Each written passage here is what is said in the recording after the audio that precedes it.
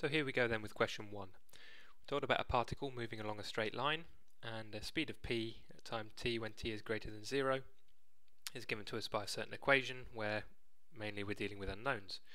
We're then given a set of conditions, so when t is equal to 2 the speed of p has its minimum value.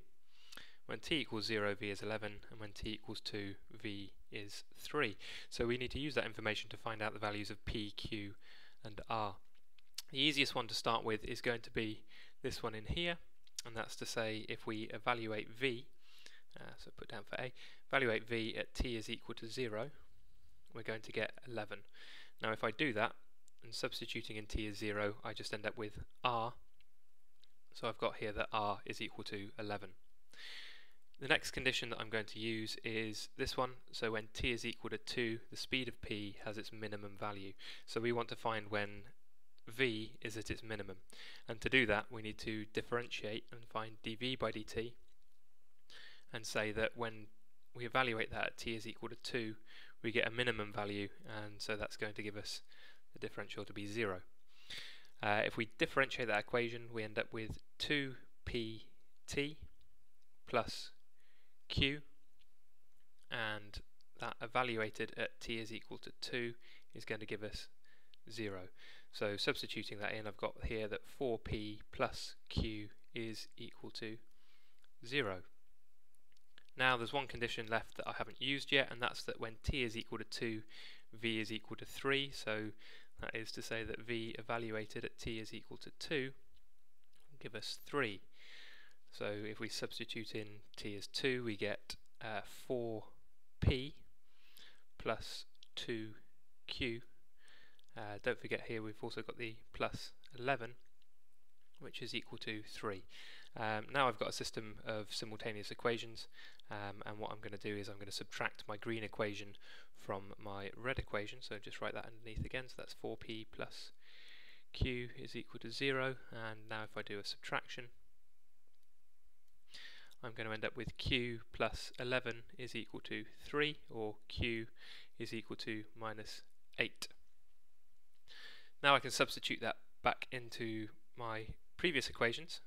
So here I would have 4p minus 8 is equal to 0, which if we rearrange we've got 4p is equal to 8, so that tells me that p must be 2. Now what I'm to do is to find the acceleration of p when t is equal to 3. So let's just move ourselves down a little bit. We know that acceleration is going to be equal to dv by dt, and we want to evaluate that at t is equal to 3. What does that give us? Well, we already differentiated earlier. We had 2pt plus q as our differential. Now we want to evaluate that at t is equal to 3, so I can substitute in all the values that I now know. So that's 2 times by p, which was 2, times by t, which is 3, plus q, which is minus 8.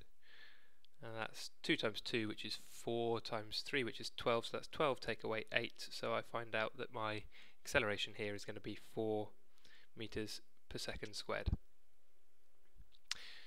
For the second part of this question I need to work out the distance travelled by p in the third second of motion. Bit of a peculiar way of asking this question, but for the third second of motion that's going to be between second 2 and second 3. And what we want to do is to find the distance travelled, so we know that to do that we have to integrate our equation for velocity, so that's the integral of 2t squared because p is now 2, minus 8t because q was 8, plus r which was 11, and we want to integrate that with respect to t. Just integrating through to start with, I've got that as 2/3 of t cubed minus 4t squared plus 11t, and I'm evaluating that between 3 and 2. Substituting in the values, that then gives me 2/3 of 27 minus 4 times 9, which is 36, plus 33, and then I need to subtract 2/3 of 8 and then take off, and that becomes 16, and add on 22, And to save going into too much further detail, final answer here comes out to be 11/3 meters, and that's our final answer for question 1.